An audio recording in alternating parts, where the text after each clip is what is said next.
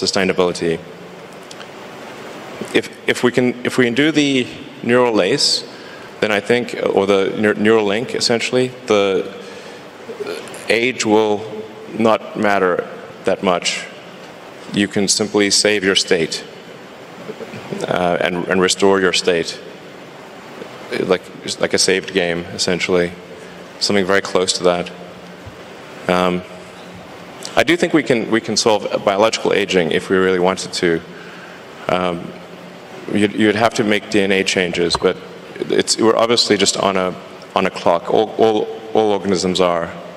I mean, you could take a fruit fly, for example, and you could give it yoga, sort of have it do daily yoga and have a very healthy diet, and it's still going to live for 3 weeks, maybe 4 weeks. So environmental factors are relatively minor for extending life. You have to change the DNA.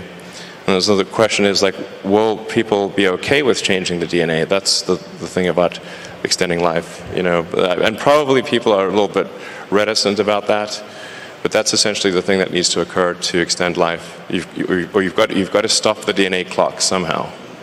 I don't know if we should work on this